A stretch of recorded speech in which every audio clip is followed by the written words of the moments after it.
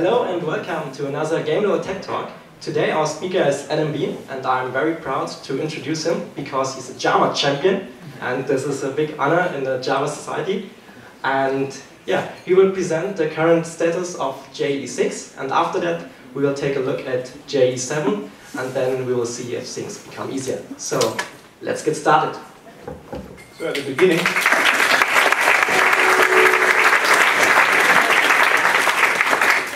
thank you. I was asked to do it in English, so let's try that. I was here in Berlin, I think, 1 year ago, and I hacked Twitter Pizza or something similar. And this guy managed to implement everything with me. And after the talk, he came to me, he's like, a very little question. What was the question? It's like the formatting is not right, and very minor question. And I just hacked everything parallel with me. It was like parallel hacking, right? So everything worked. It was actually surprising. So a little bit about Java 7. So how it works? I have 17 slides, which is incredible, and I created for you just to not to forget things. And I would really like to have questions asked. So if you have questions, just ask me, German or English. It doesn't matter. I will translate it for you. So questions are very important. And yeah, let's start. I'm actually a freelancer, and I started with Java in 1995. And what's strange about me, I really still enjoying it. So I'm not looking for new challenges in Scala, Groovy, or whatever, or Clojure. I'm just perfectly happy with Java programming language. And even worse, I'm starting to forget the basics. So I think it is now time for me to relearn basics of Java, because I spent all my time in Java 6. So I forget more and more things, or I will have to redo the programmer certification at Sun. It was the or Oracle right now. It was the so from my perspective, Java programming language really rocks not only the platform but the language as well. And the problem with that is you cannot write popular blog posts or books about this topic. To do something popular, you will have to bash on Java. But I couldn't get it. So what I see in my projects is not the fault of Java, it's the fault how Java is applied. So developers are implementing Hello World applications with 5 million frameworks and 3,000 interactions, and then complaining about Java. Say, okay, look, with Ruby everything is linear. So okay, if you put to Ruby OSGI and DAOs and I don't know value objects, it will be as crappy as Java is, right? So this is what I would like to show you, what the future is right now, how it looks like right now, and what will change in Java 7. It won't change a lot, but something. Yes? Yeah, just a comment. You can run Ruby on Java. JRuby. Yeah. Yes. So the question is why. JRuby, Groovy, Scala, everything runs on the Java platform. What I meant, the programming language is not as bad as it's said. So, and what I really appreciate in my project is I see lots of, I would say, strange code. But with Java, even if it's strange or superfluous or whatever, you can still find out what happens. But if you look on some Scala, I would say Scala DSLs or Ruby DSLs, I think it is not always obvious what happens. And this is what I really appreciate in Java. It is really hard to obfuscate the code. And the other programming language is very easy to write challenging code. And this is what I really appreciate. But I have to admit it is boring. More boring than writing, exciting DSLs, than writing something what the customer actually needs. So, just to exaggerate. So what I started to do, I just create, the idea was I travel a lot for workshops, in-house and on-site. Let's do it on airport Munich. I call that air hacks. So 1-day workshop, and the problem was the room was not big enough, and now I do it 3 times a year. So if you like to hack something with me, come to Munich. It will be on the end of October. Workshops@mb.com. So this is older book, Real World Java Night Hacks. It describes end-to-end Java application, and this is the cover is 1 day old. It's complete rewrite of my rethinking best practices. Everything is Java 6 inside. And this is a propeller of an airplane in the workshop. So If you like, buy the book. If not, there are lots of hacker sites, so you will be able to download it soon for free. So,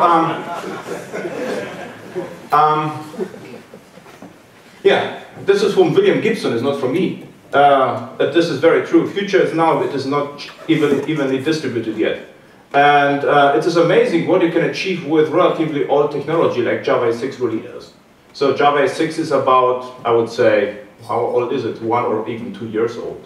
So actually ancient, if you consider it in the web timeline. So I would start with Java 6 Hello World. And what I usually do, I create some basic project, but I would like to do it in more real world. And more real world would be Maven 3. There's another huge discussion. So Maven 3 is too complicated.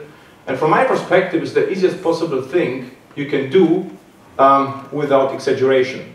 If you start to configure Maven or write plugins, use something else, like for instance Gradle. And for my Java 6 projects, Maven is just good enough, but I just prohibit to overconfigure it. Either you can live with the conventions or leave it. So if you have specific tasks like integration of native code or whatever, Maven is probably not the right choice for you because you will try to violate the conventions. But Gradle will be perfect choice. So to show you how it works, junk is the right directory. There's a simple wizard called Maven archetype generate, and it downloads everything. This is actually the reason why I asked for internet. Then we can cut the line off, so I don't need it anymore. And what's nice here, it is lots of wizards. It's not so nice, but there are 3 useful projects, and it's around 3. Wow, this is web app Java 6. This is what you need. And you can apply filters or search, command line, whatever. The number frequently changes because this is the main reason that you have to look up. Or just use the built-in wizards in Eclipse, NetBeans, or IntelliJ. Usually they rely on the same wizard. So I prefer to use the command line because then I'm absolutely 100% IDE independent, what I really appreciate. From my perspective, the build should be IDE independent. This is very important. And right now, we started in Java 6 projects and there was lots of Eclipse dependencies, so we remove everything and now everyone in the project can use whatever he prefers. She or he prefers. So, 398. So this is a strange question, always use the latest version. Group ID is the TechTalk GameDuell, I think. And artifact ID, no, TechTalk. Snapshot, I guess the GameDuell do something else than TechTalks. It's not your main business, TechTalks, right? So, package GameDuell and the version success. And you see TechTalk was created. So I can change to TechTalk and say Maven clean install. And it will create a Java 6 project, and you will see in the target a work. So this is what I do in the first minute if I'm in my consulting work. So this year about 20 times. Help us to set up a Java 6 project. Right now everyone is amazed. Okay, I am able to, now I can go, right? Because really, most of my projects looks like that. Really, no exaggeration. Go to open source project, download whatever I did, always looks the same, which is a good thing. A little bit boring to show it 20 times a year, but I get paid for that, right?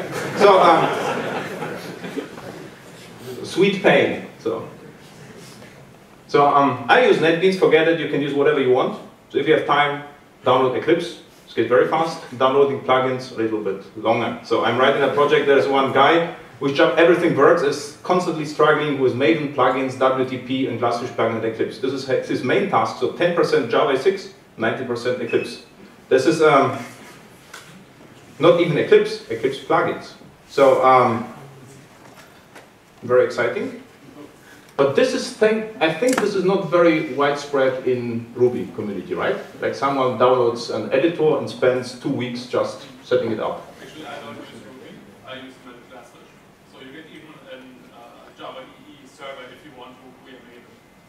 Yeah, of course. This is actually what I said. So I thought you were on the Ruby side. Oh, okay. TechTalk. So I open the TechTalk and run it and ask me which server. There's only one because I have the latest and greatest installed. And with a little bit of luck should create everything. Why luck? Because I worked in my real projects and in the airplane I cleaned everything, but it seems to work. So what I do, I opened this guy with NetBeans. It's the same experience with IntelliJ. After installing all the required plugins, similar experience in Eclipse. And after that, yeah, the app is deployable. So this was Hello World. So what happens behind the scenes? Not a lot. There's simple Maven project and with one dependency to Java 6 API. And by the way, all my Java 6 projects are wars. What usually happens in the projects, they are starting, of course not as I started, because they are also enterprise consultant. And what they do, they start with Maven Super POM and Super POM and the other POM, and you will get 500 POMs for one Hello World.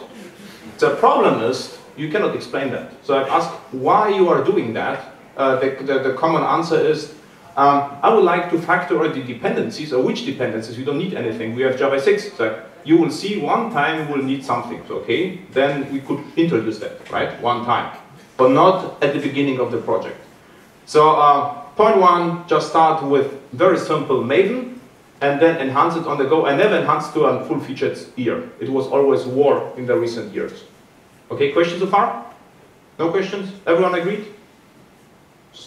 Strange guys.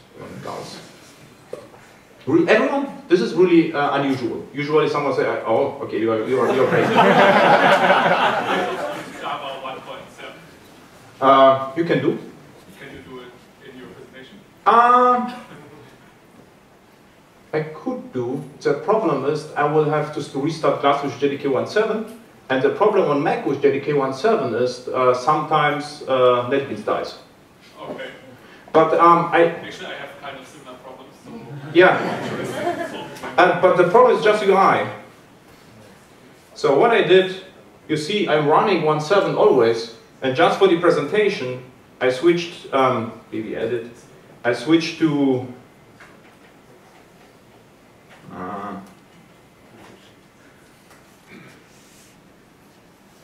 I switched to JDK 1.6, and I would like to leave it. And it crashes frequently in the slower, and this is my experience. what would be your recommendation? Throw away the Mac and get on Linux? Yeah, for instance. So you could throw away this thing. It looks like, doesn't even looks like developer machine, right? Yeah. But I have no experience with Linux. I have on the server runs JDK 1.7 perfectly. So all my Glassfish instances are running on JDK 1.7. The problem is the UI. It seems like JDK 1.7 has some problems with Swing or AWT. So actually, I don't really need UI. Yeah, then it works perfectly with JDK 1.7. Okay, without the UI is no problem. The only problem is this UI, NetBeans, Eclipse, or for instance, Visual VM. Perfect.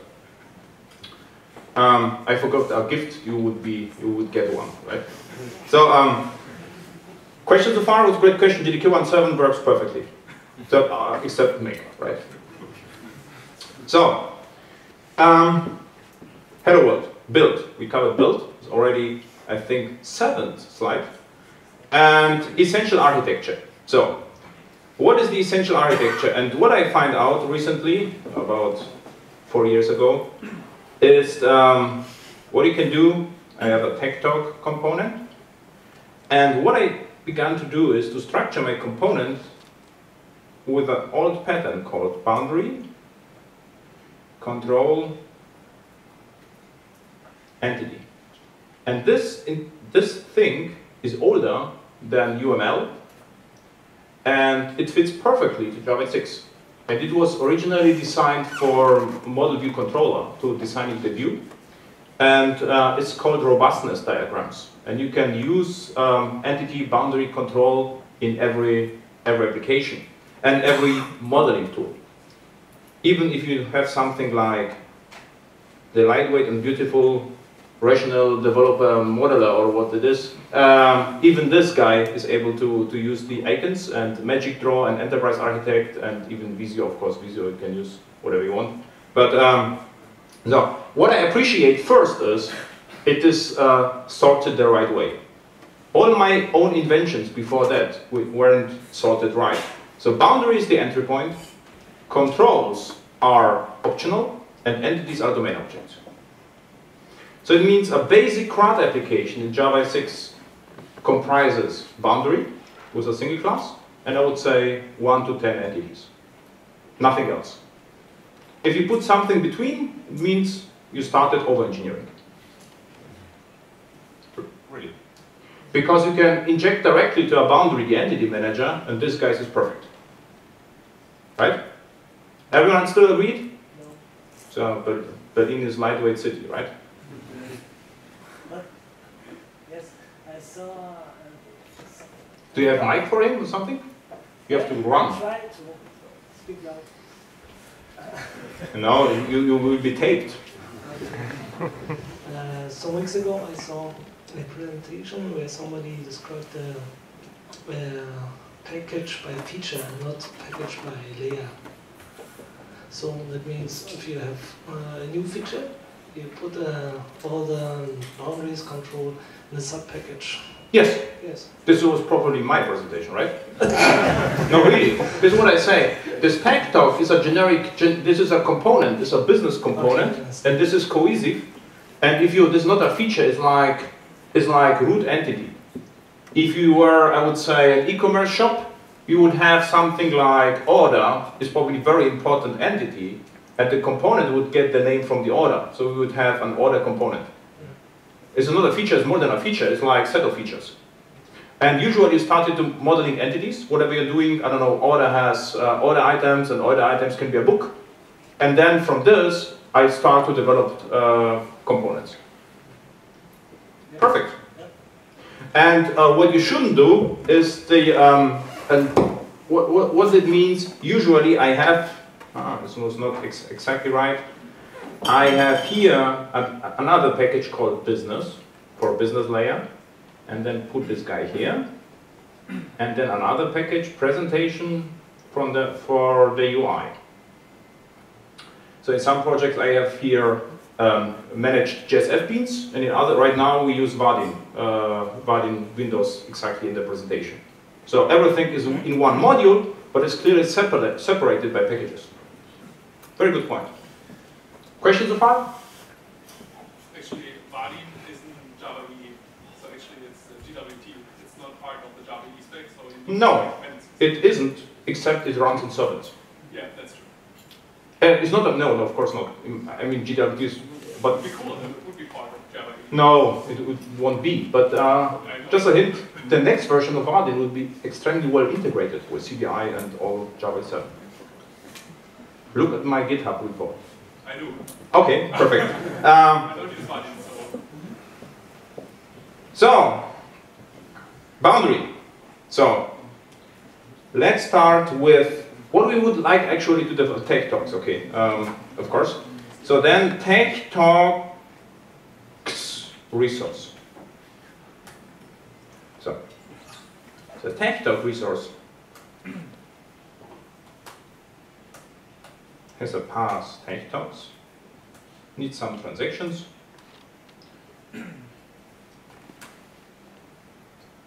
So, okay. Why transactions? Because we need some kind of consistency. And what we already said, always the boundary is the facet actually.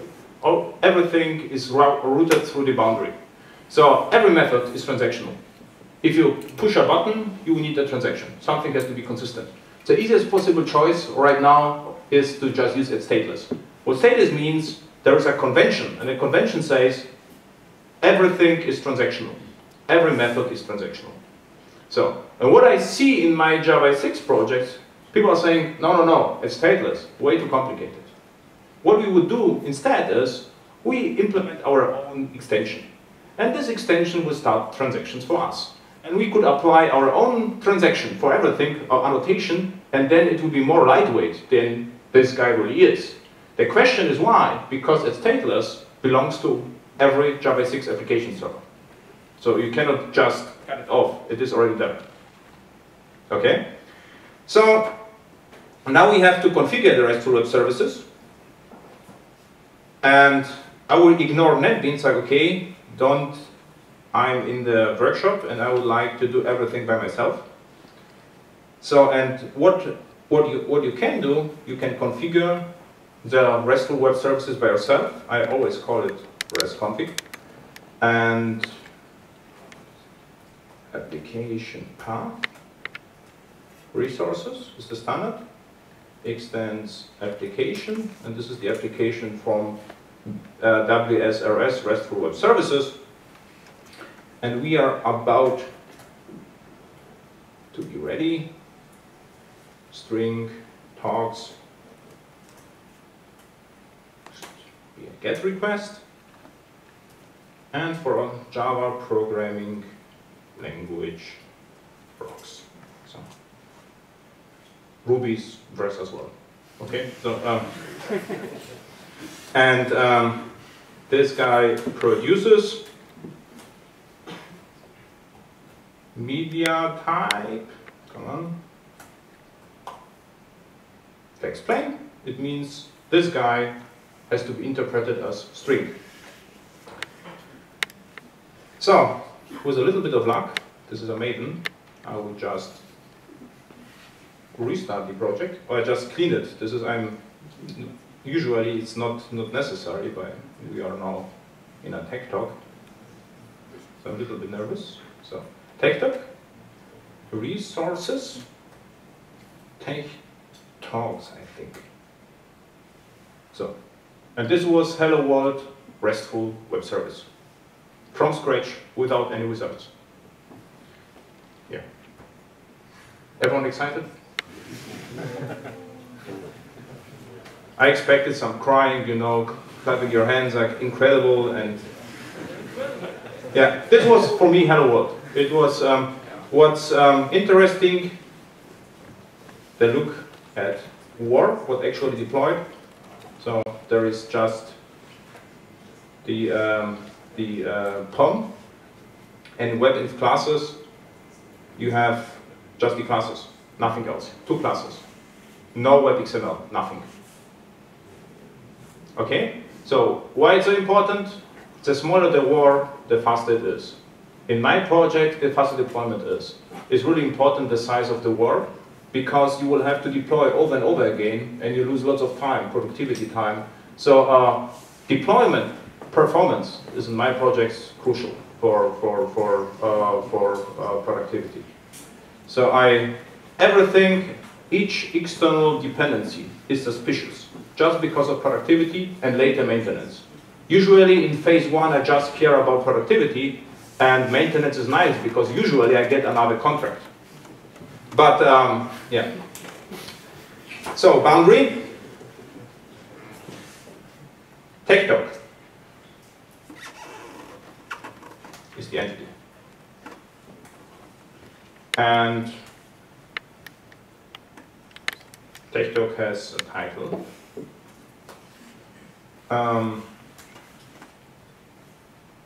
Yeah. Actually, I'll just try the chair here. This should be enough. And then say XML root element, JAX-B, and XML standard accessor type field, so that I can use the field. No, I don't need getters and setters. So instead of that, I can just use TechTalk, new TechTalk,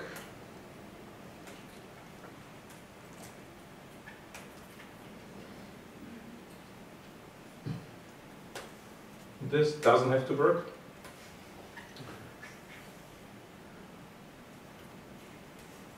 but it works. And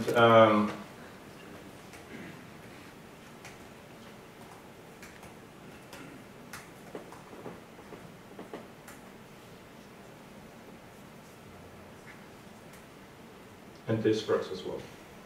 So this, what you get usually for free. No one works with strings. Questions? Perfect. Do you have some more gifts than a t-shirt for him? I don't know. So actually currently we have kind of the same architecture, so we have a REST interface and we are using exactly what you do, so we can output XML and JSON. And what I currently want to do is, I want that the service only replies if the request is signed. So currently we have a problem, we have a service which outputs all our usernames. So you get all the information about all our users when you input an email. Open architecture. Yeah, great. But our customers, they say, perhaps this is a little bit too open. So what I want to do is I want to give our clients a certificate, and they can sign the request, and then the REST service should only respond if the request is verified. So if the request is signed within. Where you would like to put the sign, the certificate? Where you would like to put the certificate? So actually I want to give, in HTTP? I don't know. Use a header or a body or whatever. And should I just do this, or I'll let someone? Okay, no, you can do this. Because you can inject the HTTP headers, you know that, right? Yes. So, and you can extract whatever you want. So, whatever is possible in HTTP is possible right now. So what I said right now, what you can do, I can say, okay, I would like to have the HTTP headers be injected.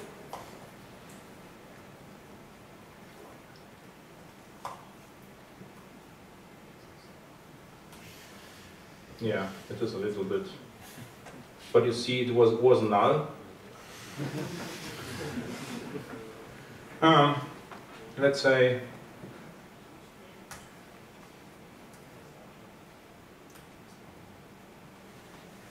so, and you can send whatever you want. Okay, so actually I think there is already specification in OAuth. So yeah, but OAuth is supported in I think even in Jersey, but it's not a part of the spec. Yeah, I know. Yeah. But actually signing is not part of REST because REST is not able to. Important message, JAX-RS right now in Java 6 is extremely powerful. So you can access headers, cookies, whatever you want. Cache negotiation, languages, versioning, whatever you want. There are actually no limits. And JAX-RS 2.0 is even better. So in JAX-RS 2.0, there will be filters and I think decorate or something. There are two concepts. So you can write a filter which cares about security, compression, decompression, whatever. Okay? Question. Yes? What about the second media type, JSON? Where should I respond? This is XML, right? Yes.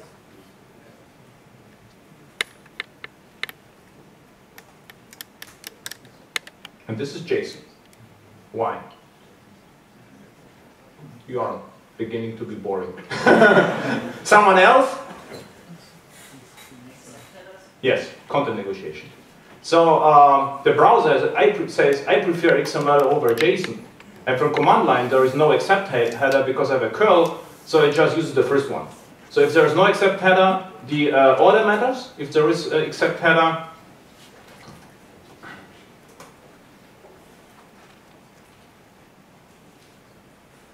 XML, you get XML. You get it? Yes, it actually even works. Again, XML. Okay, perfect question. Other questions? Okay. So it's the next point, parallelization. I would show you. Are you interested in RESTful web services a bit? So how to speed up performance? The problem is XML and JSON, and we have Java clients on the other side, how to deal with that. And what is extremely easy, I would try to build it from scratch. We could use our own serializer. And I would call that binary. Binary is also nice. serializer, and I think implements entity message body writer. I think message body writer of type. I could use, let's say, serializable or everything. Why not? So, and this has to be provider.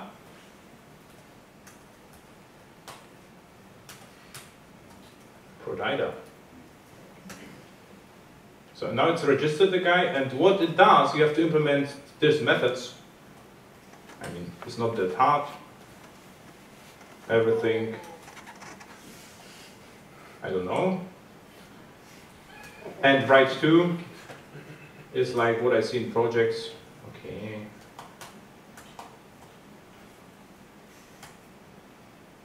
And this is also important. This guy. And now I get here output stream, and I can convert everything I have in object output stream, or use Hessian serializer or whatever you want to, and you can greatly improve the performance by that. Okay, would you see whether it actually works? I have to think. Write to is the, I think I started with the wrong one. Message body reader would be the, I think. No, it is actually the right one. Object output stream, OOS, new object output stream.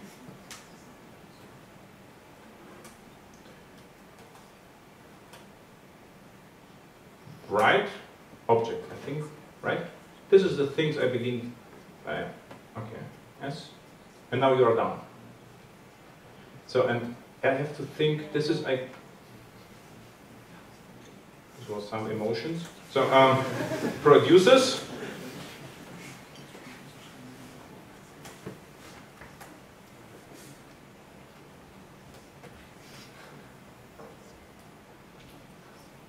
So, this is my new MIME type. And I will use the MIME type here.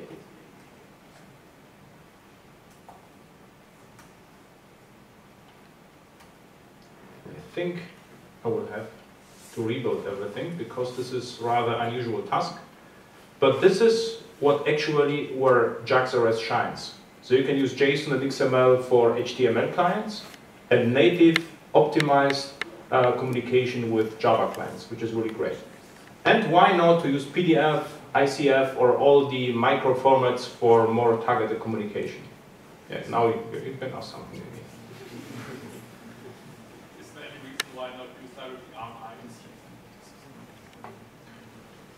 Yes, because if you would expose something via RMI, multiple problems involved. First, if you need a unicast remote object, which is a singleton, which wouldn't scale, and even though the RMI is reserved just for Java, it would be really hard to involve jQuery or HTML or whatever. But I have nothing against RMI. If you say, I have just Java clients, go with RMI. The problem is, the chances are high that in the near future, in the next few months, someone will become the idea to have a web client right now. This is the problem. Yeah, this is another problem.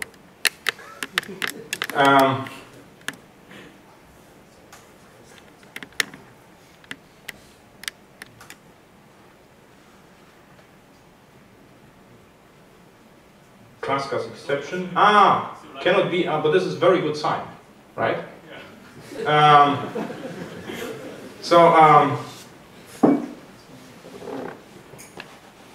was never happy about an exception right now. So serializable.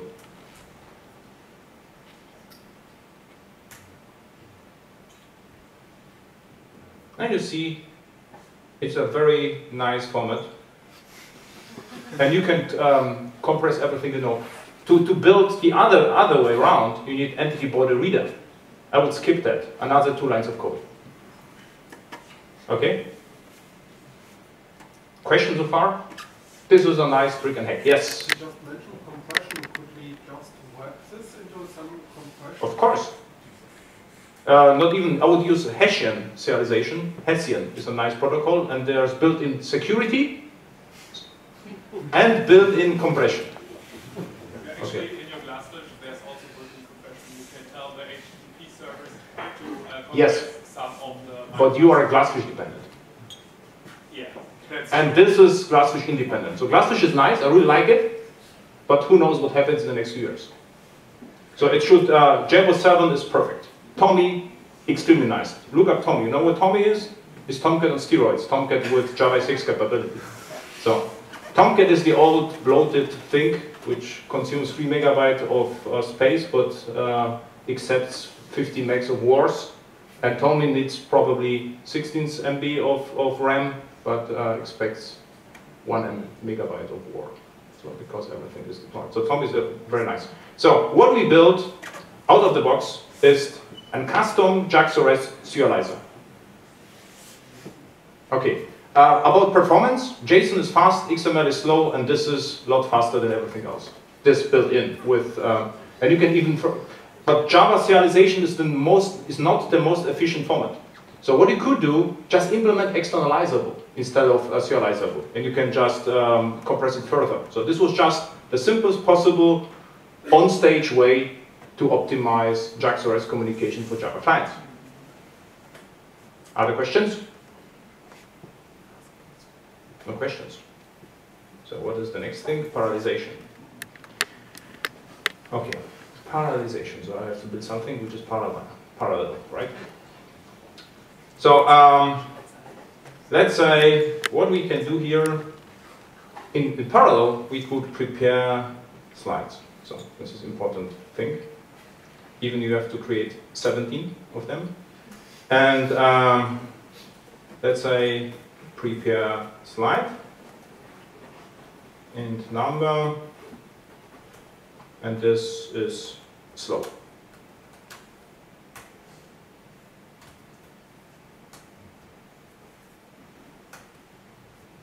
So first of all, I can inject this guy here.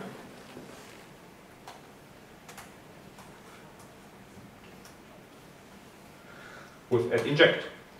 The question often asked, what is the difference between add inject and add EGB? And the answer is, you can usually live with add inject, but the problem is, inject is simplistic. So if you look at that, there's nothing inside. But usually you have probably to access an EGB from different ear or whatever. Then if you inject this guy with add EGB, so you can provide map name, JNDI name, and some more things. Usually, in all my Java 6 project, I always use add inject. So, and there's also a subtle difference. Add inject cannot deal with circular dependencies, and add EGB can. Okay. Questions? So, and what I always do wrong in my projects, and always do right in events, is I always forget the beans XML, this guy. If you forget this guy, this is a huge deployment descriptor. It looks like that. And actually, we could even simplify that, but let's leave it. And without that, add eject won't work. You will get null pointer exception. So I think I already burned about 10 hours of my life just to searching for this, really. Except all my talks never happened on stage, but always in my projects. So, yeah. Why not Java conversion? What? Like, can we do this in Java? No, currently not, but in Java 7. Because beans XML can be used through an API. This is what they're thinking about. But this is not a big deal. You spend once 10 hours and then you know that.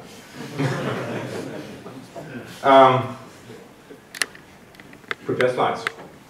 So, prepare.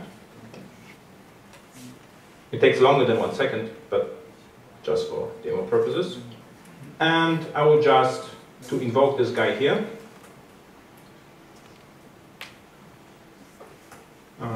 70. And what you will see is it takes 1 second. The blue bar is about 1 second. You see that? If not, I can increase to 10 seconds, but we have no time, right? So, how to parallelize that? And this is, I saw, adventurous solutions in Java 6. I could, of course, build my thread pool. This was the worst one. Or at least someone knows executor service from Java 6. This is a little bit better. But the best solution is to use their extremely complicated EJB. And now the question is, what do you think the name of the annotation is?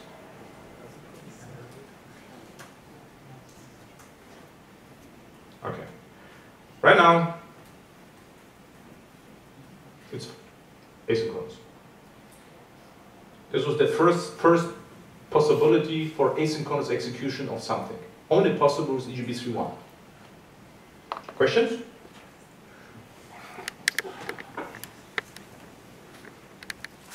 No questions?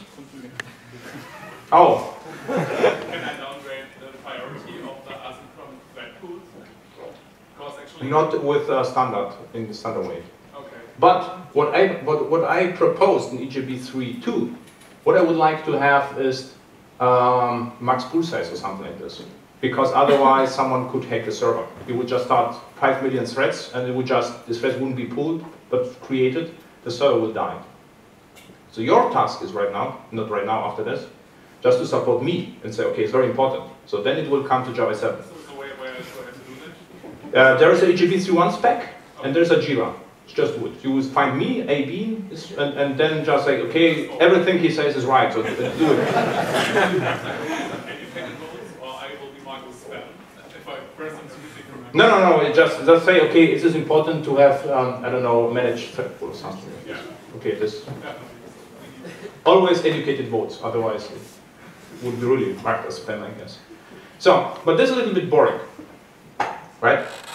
So, let's say I will have to create multiple PowerPoints at the same time. This is what I usually do, PowerPoint generator. So, what you can do, I can return a future with the content. And let's say,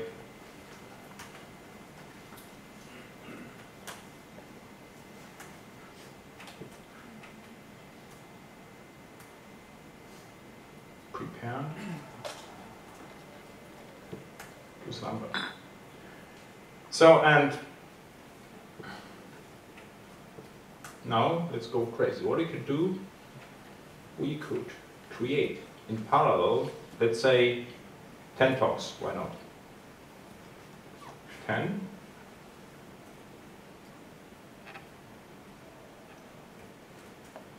And I would just use here the E. And what I will get back is a future, the slides. So then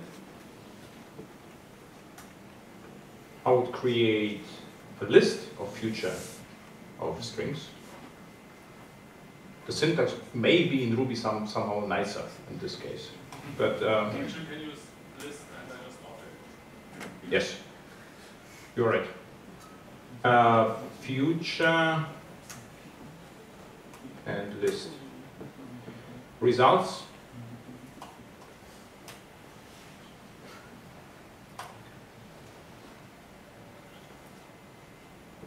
What do you suppose, right? Why not change style? Why not change to Java 7? No, it forgot to import, as I forgot to push a button. And now, results and slides. And now, I iterate over this guy and get the result back. So, how long will it take?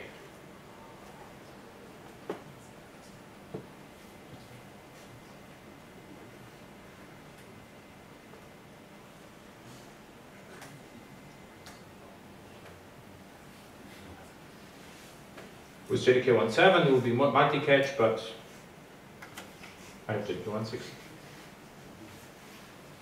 Okay. How long? A little more than 1 second. Yes. So you are a pro hacker, what I see. A little more, you saw a little more. It was a little longer than before. Then you see, got the result, everything is prepared. So the nice story is what I'm doing right now is I parallelize all the stuff here. It starts 10 threads in parallel, and I am able to receive the results here. And the nice story is I know when everything is done. When I implement the MapReduce algorithm, does Java provide some support, for example, for load balancing, for managing of the thread pools and those, or I have to implement always by myself? No. So there is no explicit support for MapReduce, of course. What you saw already is this. What I built. I built a simple connector, which is Apache license. It's very simple, and you can use that to execute runnables, and it's managed. So you can say, I don't know, 10 threads or 5 threads. You manage through the admin console. So we use it in projects right now. So if you, this is JCA implementation, by the way, takes 4 classes. It was a matter of 3 hours, not 3 days. This is really, really easy. So it is very lean implementation. How is the name of this project? Connectors.adambean. So if you go to Adam Bean, you will find the project, or GitHub, Adam Bean. Connectors with Z. Why with Z? I like it more small cool than S. And as you see, the Z is even, capital Z. So, then, JMS for ages. If you wanted to distribute something, just use JMS. And nothing prevents you to write an JCA connector which interacts with Hadoop or GPU or whatever. We built a connector which interacts with robots, so welding robots, so sockets. So it is very easy. And by the way, I'm thinking about integrating NoSQL databases via connector because the main benefit using JCA connectors is you will get notified about transactions. So if you implement local transaction, begin, commit, and rollback will be invoked in your code. And you can then flush the changes to NoSQL or write through a socket. So you can implement something like transactional file store, or transactional NoSQL, or transactional whatever. Okay? Still the code is connectors. I implemented 2 connectors. The first one starts threads, and the second one writes transactional files. Okay. Questions so far? Is it okay for you? Load balancing, for example, I always see only HTTP load balancing. If I have a batch process, I have millions of tasks.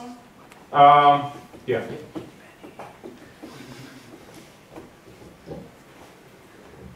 The next question is about load balancing, because usual is to see HTTP load balancing. What is the other types? For example, when a batch process has millions of tasks and has to distribute this about 2-3 nodes in clusters.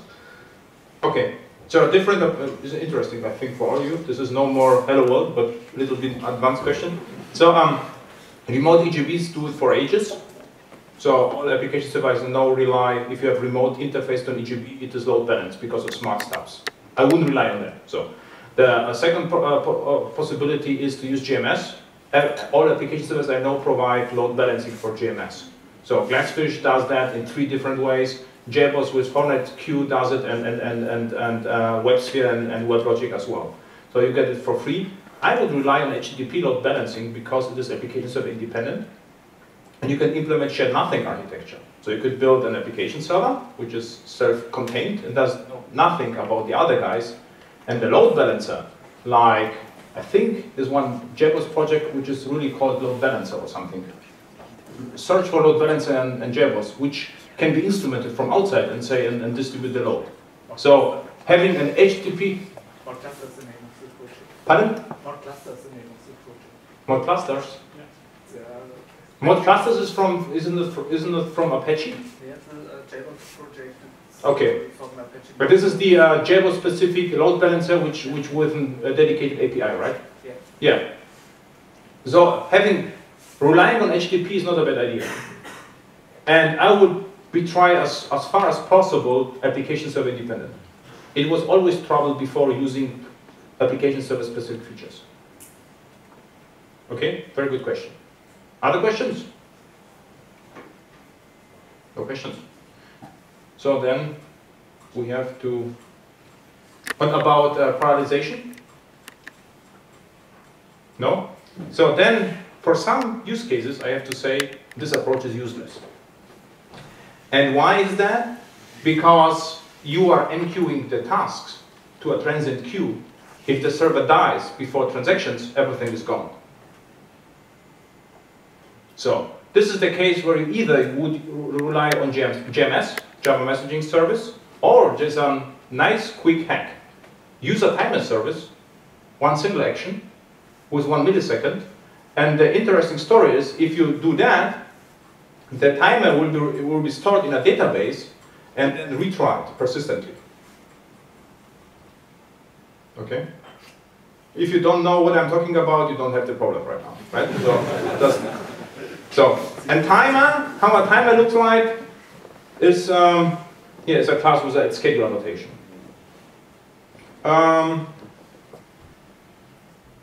Simple timer. So very important stuff because you can usually kill quartz with that.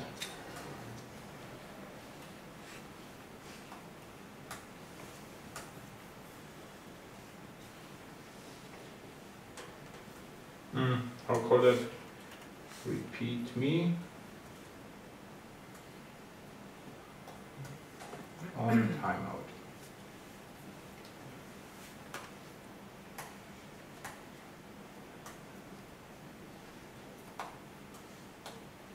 So now you have cron expression, so you can specify whatever you want. You can say every hour.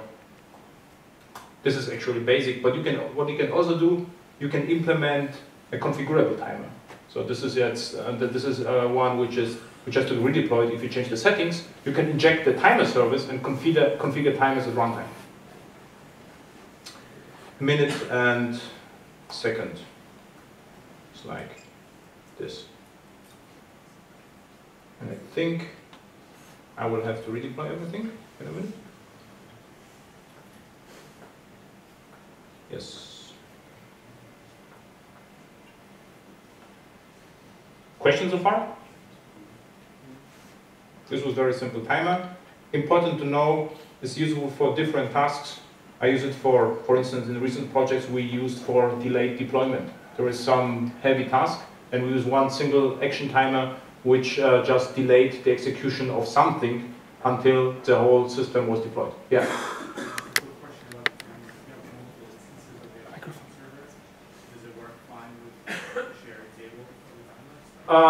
Depends whether my timer, yes. If you put you see it works. If you specify persistent false, it won't.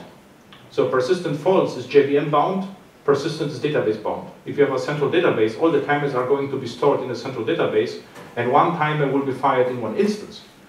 And this is going to be clarified in EGB 3.2. It's already right now the case, but it's not mentioned in the spec, but it is the way, the case, and it will be clarified in Java 7. You see, beautiful output, right? So we can just comment it out because. One question: schedule was already available in EGB 3.0, right? Yeah, EGB 3.0 is very long. EGB 3.0 or 3.1. EGB 3.0 is Java 5. Yeah. This is almost museum technology. You know, I'm using Java 6. I think so. I forgot it. I guess so. Doesn't know someone? That schedule was in Java 5? This was Glassfish v2. Yes, In Glassfish, does schedule work in Glassfish v2? I don't know anymore. Or Java was 5? Okay, I have no idea. In Java 6, this is Java 6. And I always have the spec from Java 6. I don't have them anymore, I think, from Java 5. So I cannot even look it up right now. So, questions? Is there significant cluster height? No, never. It will never be, because it's possible to build a robust cluster-wide singleton because of CAP. Consistency, availability, partition tolerance. Either it will be scalable or consistent, never both. Okay, questions? Okay, no questions. Then the next slide. Parallelization, injection tricks. Okay, injection tricks. Let's say TechTalk's resource. I would like to configure this guy here. So, Java programming language rocks. This is the most common question. Even someone mentioned Java configuration. So I just usually, so how to do it in Java, in Java 6, sorry. And you will have to build it by yourself. So I will create a message. Oh, there should be a field. Wait a minute. Field. Message. String message. And I would like to have it configured from outside. This is my idea right now. So, and the best thing you can do is just inject the guy. And now you get a beautiful exception that says basically unsatisfied dependencies, what means no one is able to provide the value for the message. So this is what I'm hacking it just for you because of Java config. So what I usually would do in my projects, I would create another component with the name or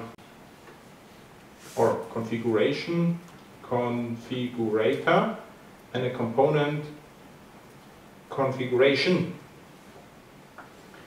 And this guy is able to produce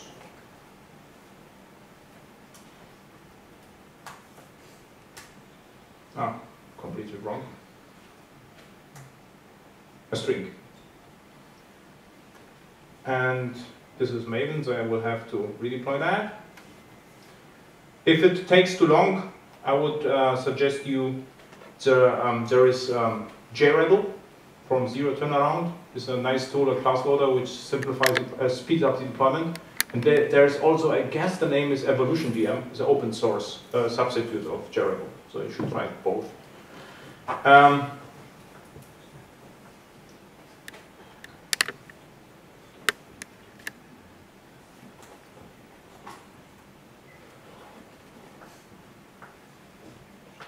No. Wait a minute, I have to use now resources, TechTalks. Still the odd one, didn't recognize the changes. But it works. What I did, I just didn't recognize the recent change. But you could use something like this. Now you're able to configure one string globally. This relies on the attribute name. Oh, it works. Configure. Pardon? This one relies on the attribute name. No, on the type. So it means, translated to real world, absolutely useless, this approach. Because you can only configure one string at a time, globally. And it wouldn't fall back to the name then?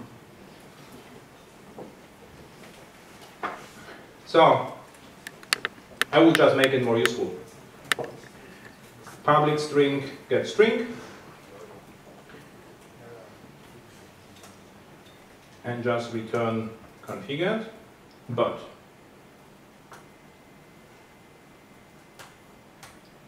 what you can do,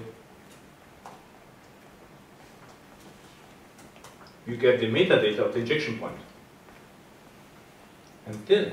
And I can just say, give me the member, get declaring class, and IP get member, I think the name.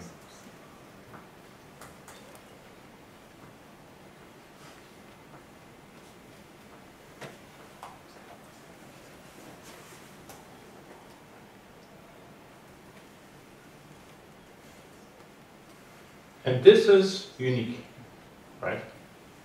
And now you only need a property file or table with two columns, and you can configure whatever you want, even in real time. So, configured, TechTalk's message. So I have the information where the string is injected. With one class, one method. I think this covers the whole configuration issue from the guide, right? You are perfectly happy, or more than happy, really, right? Okay. Questions?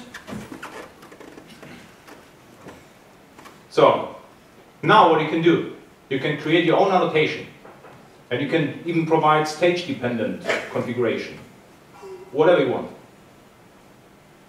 You can rely on naming, for instance, or you can override the naming with your own annotation. We could do it in about 2 minutes if you like, but this would be just basic Java SE programming. Okay?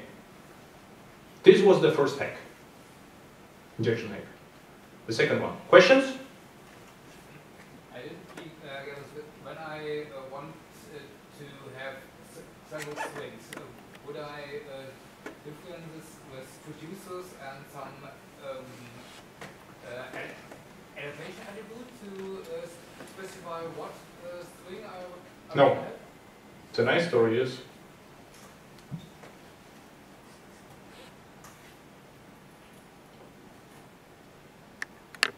I am different. Right? What is actually the output? Message plus I am different plus headers. I am different. So what you get in the configurator, the fully qualified name of the field, and then you can use it for configuration. So you are done. So we could create a JPA entity with key and value and store it in database, and we would have, with additional 2 lines of code, database-based configuration. Pardon? It's conventional configuration. What you could do, as I said, implement an annotation, let's say configurable or configured or whatever, and then override the name if you like, which has to be unique. This, but this would be additional line of code. That looks like a string resource. Yeah. Or you can write your own extension and whatever. So, but agreed, this will be configuration. Everything else is basic Java programming. So I didn't want it to show you this because it's more or less basics, but you asked for that, so you saw how to configure everything with Java. So, let's say I would like to have a specific configurator.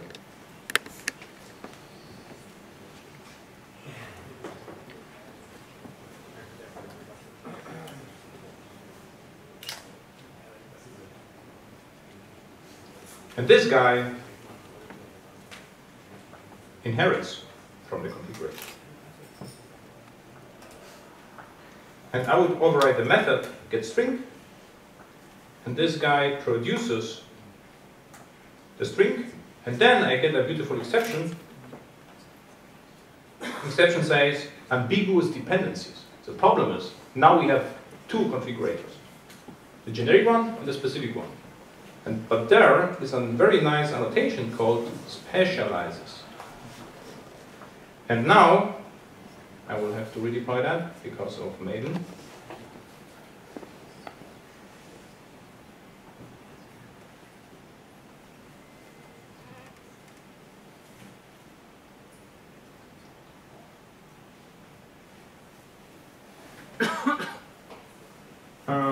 What was it? TechTalk. It works, but what I actually wanted to do is to say hard-coded.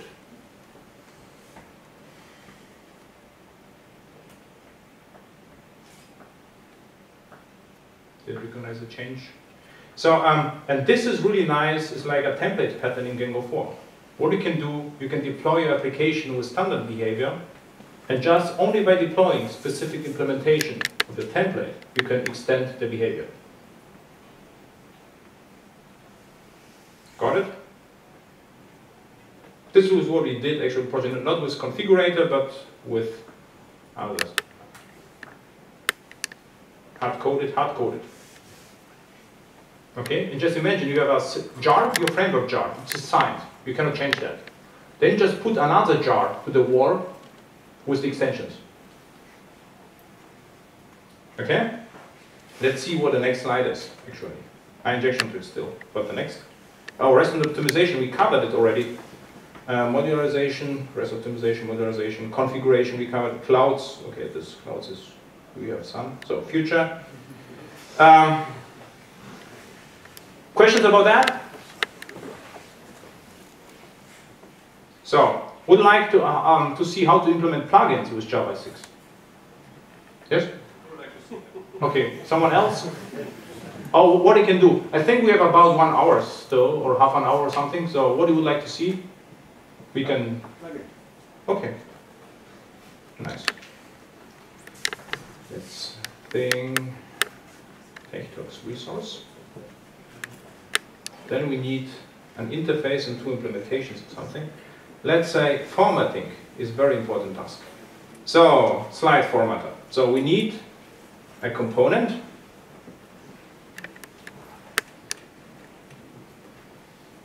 Formatting. Formatter. And this is a control. And by the way, yeah.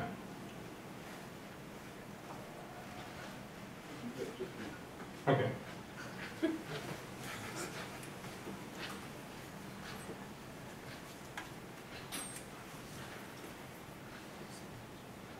Actually, an interface, of course. And by the way, interfaces are dead in Java 6. But what we implemented, if you don't need plugins, you don't have interfaces. So there is no reason to use interface in Java 6. And what I did in all my migration from Java 5 to Java 6, I deleted all the interfaces. It was a major fight with the architects because they somehow like them. I guess because they invested heavily in JDK 1.1 frame in a course and they learned about interfaces. But really, what is absolutely forbidden in my projects is a naming like impl. Formatter and formatter impl. This is a poison, this is incredible, and I don't know any reason why someone would like to do that. Before that, probably, or bean is even worse. So Java 5 bean and local. So this is the same string story. So whether impl or bean, anything which is technical should be removed. So interface should work just by naming after responsibilities. If you get a name clash, you don't need the interface. So then I get responses from architects. What happens in the future? Everything is hard-coded. So, okay, how long would it take to introduce an interface afterwards? With a modern IDE, of course, if you are working with VI, another story. Even Vim won't help you. But let's say you get Eclipse, IntelliJ, or NetBeans, right? So then it's a matter of 5 minutes. So then, of course, I would create formatter impl because I have no reason to do that, just because of you.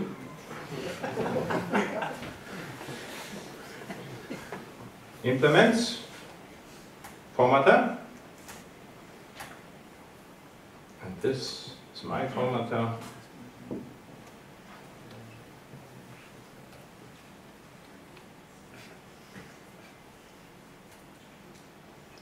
So, and there is let's say, I don't like this format impl, really. This is a format, beautiful as what I want. Nice one, and ugly Joe.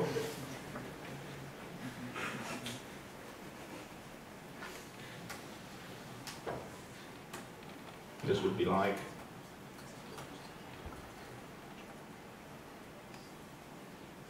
copyright.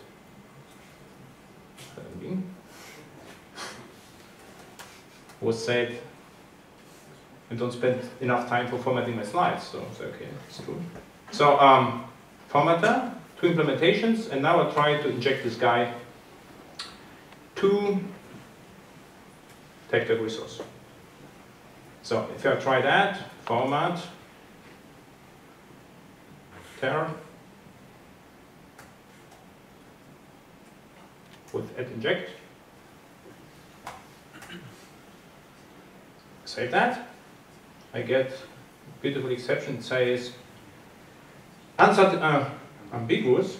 Ambiguous, of course. Ambiguous dependency error, 2 implementations in one interface. With one, it would work. Okay, by the way, if you would like to make it configurable at deploy time, I could say, where is my formatter here in formatting? I would say this guy is an alternative. And this would deactivate the guy.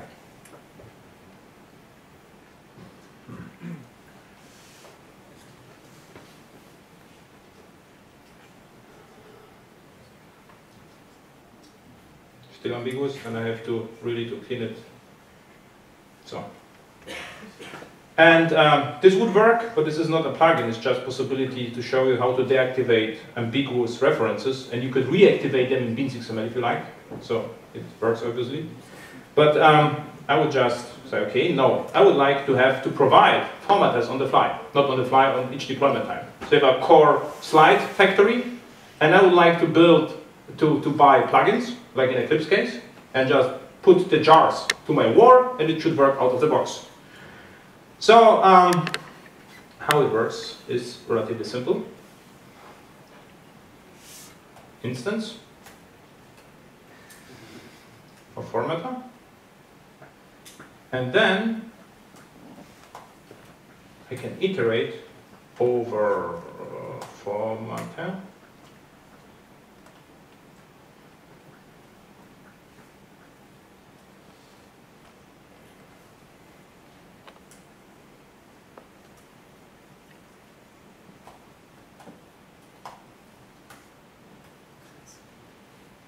And now you have your plugin.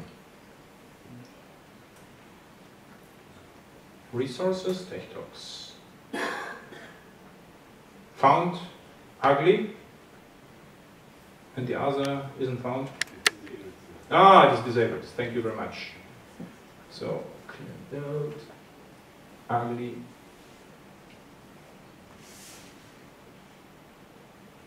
Okay, let's do it again.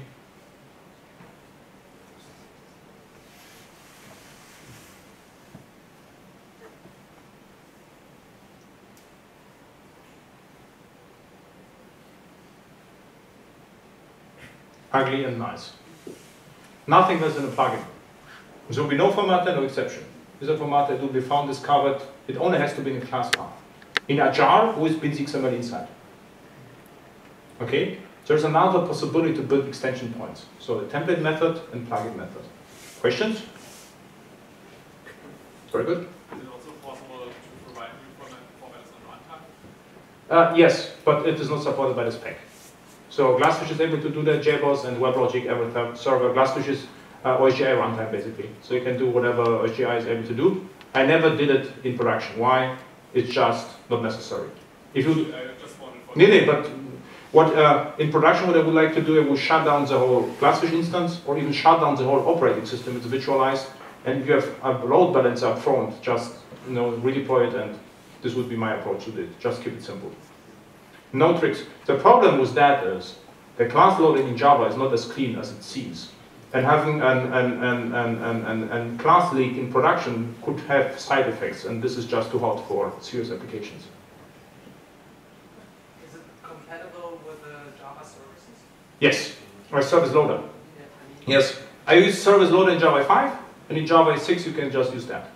It is more powerful even, because what you can do, I can go here and say, give me all formatters with annotation, subtypes, whatever, so you can filter them. And I can also ask formatter, are you ambiguous or are you unsatisfied? So there's far more powerful than service loader, and there is no manifest needed. So there's nothing to, no services needed. So we covered plugins.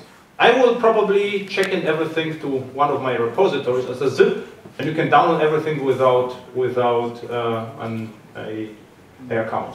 So I will do it today, and post Twitter links, so you can download with one click everything from Twitter if you like.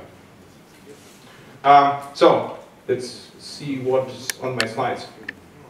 Future, so then clouds. Okay, clouds configuration, so configuration, and what's about clouds? So interestingly, clouds are actually going very strong. So there is a Gelastic, and there is an Oracle Cloud Services, and there is OpenShift. And Java 7 will be a little bit cloudy. Usually I'm not that excited about clouds. In my opinion, clouds is something like a service on demand with a nice API. But what's more interesting is if Java 7 becomes more cloud enabled, it also becomes more CI enabled. Because what you would like to do, you would like to control the deployment via an API, for instance. And what Java 7 will have is a more annotation and XML driven configuration for resources. So even right now in Java 6, there is one annotation at data source definition, and you can use that to on the fly deploy connection pools. This is what I did in my open source project because I would like to deploy the WAR and don't fiddle with the admin console. And this would be even extended in Java 7 with GMS resources, JCS, whatever you want. This was standardized way to deploy with the applications all the resources needed. And I'm really excited about that because think about we have Jenkins or Hudson running and you just put the WAR and everything is deployed, right? So it's, this is actually a direction. Also multi-tenancy. So what will happen is the JPA will be multi-tenant aware. So you can have, what will actually happen? The queries will be extended with the tenant ID. JAX-RS will be more standardized and more powerful with filters for security, for instance, compression. And we will get a client-side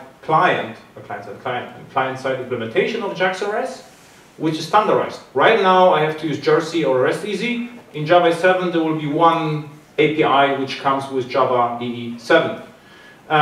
Then concurrents and utilities on entire new spec, how to plug in thread pools will be part of Java 7. So what's else? GMS. Batch API. I don't know the status about this, about Batch API, but there was something in the works about social is dead. So there was a social API, it was killed. We are not social, this was the reason for it. So, and JMS will more and look like CDI events. It means you can just, there is a JMS context and you can send a JMS text message with one method without all the injection, session context and session acknowledge, just sending events. Okay? You always use the future when you talk about Java 7, but isn't it already released? Java 7, Java EE 7. JDK 1.7 is an old thing.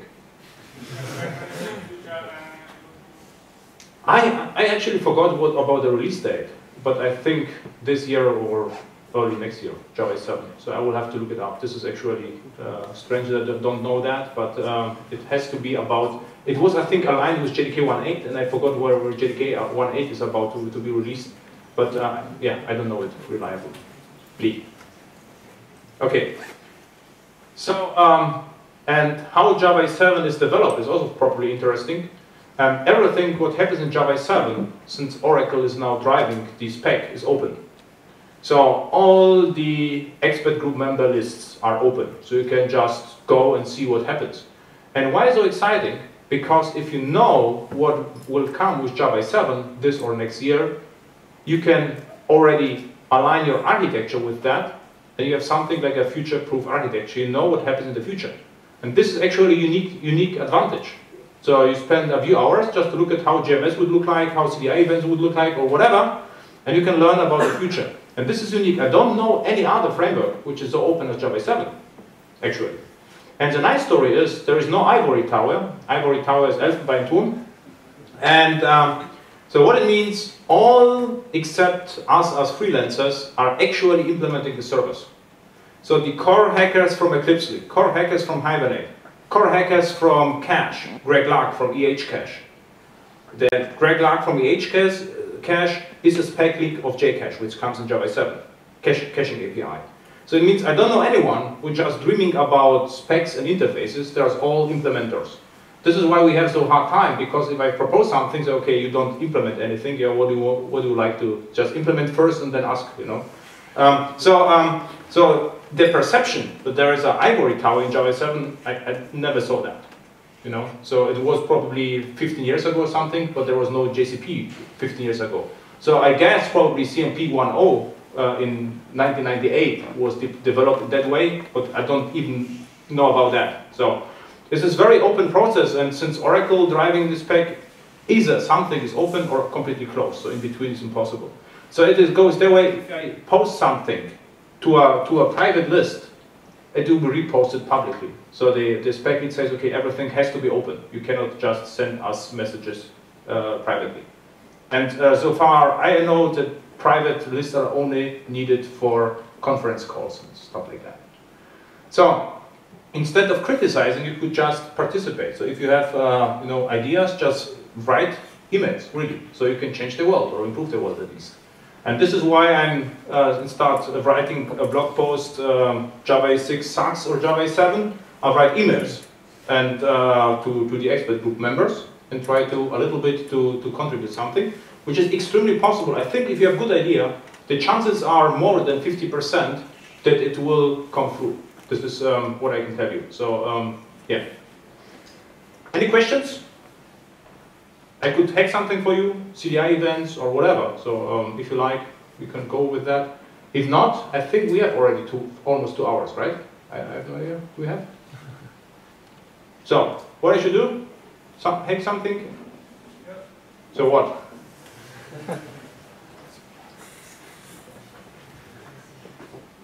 CDI events, you know how they look like? It's extremely simple, but probably interesting for you. Yes. Okay. An event. Let's say we would like, this was not a great idea with the events.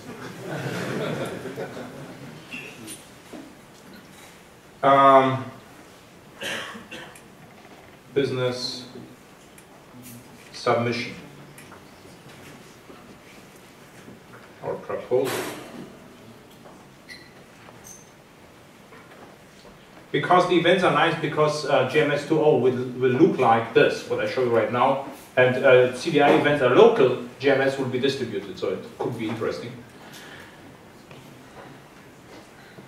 And I would like, how it's called, conference chair, I think is the right name. And this guy is interested in content. Just in content. So it observes content.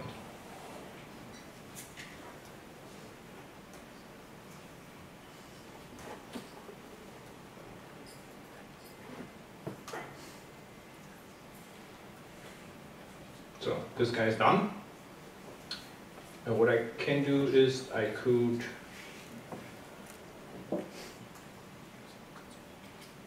inject an event of type string.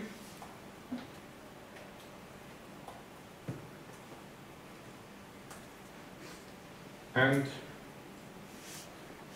send it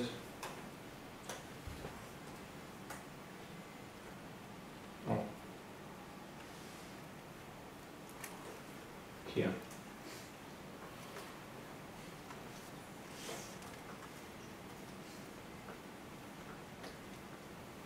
Could already work. Content hard-coded. These were CDI events. So how it works? This guy is interested in a string. It's only interested in the type. It is type bound. And it receives everything, which is all string events. And I'm sending strings here. And this is why it works. So if I would like to have a more specific channels, like topics or queues, I would introduce qualifier. Just annotation, and would annotate the event with an annotation and observes with an annotation. Okay? So we just basic annotation.